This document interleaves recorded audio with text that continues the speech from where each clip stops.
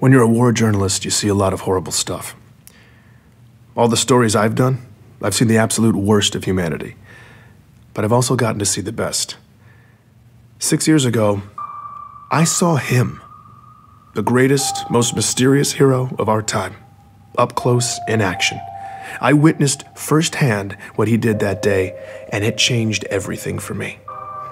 Anyone listening to this knows exactly who I'm talking about. The guy who saved us, saved Earth, saved mankind. Master Chief Petty Officer Spartan 117, whom we now know is simply the Master Chief. A few months ago, I was hired to do an in-depth profile on the Chief. Exclusive access, the whole thing. Since then, I've gotten to talk to a lot of people who claim they know the real Master Chief. The boy, the soldier, the hero, the traitor.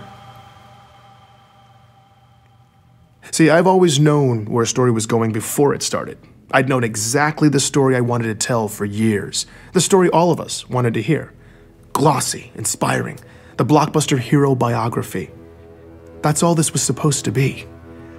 But the truth isn't always that clean. When I pulled that first loose thread, something broke. Now everything is caving in, and I find myself stuck with all these ugly questions I never intended to ask. Fabricated histories? People who aren't who they say they are? Cover-ups of cover-ups? That steady drumbeat of theories that used to sound insane, now they don't seem so out there.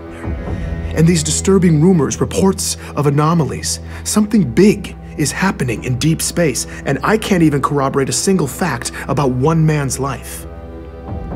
It's clear to me now. I can't fix the pretty story, but maybe I can break the ugly one.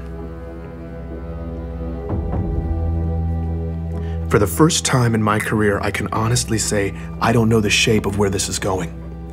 And in fact, the possibilities have me lying awake at night, but I believe we all deserve to know the real story. We need to know where this leads. I know I do. So I find myself back at the beginning. Who is the Master Chief? Where does he come from? And is he keeping us safe? Join me as I hunt the truth about the Master Chief.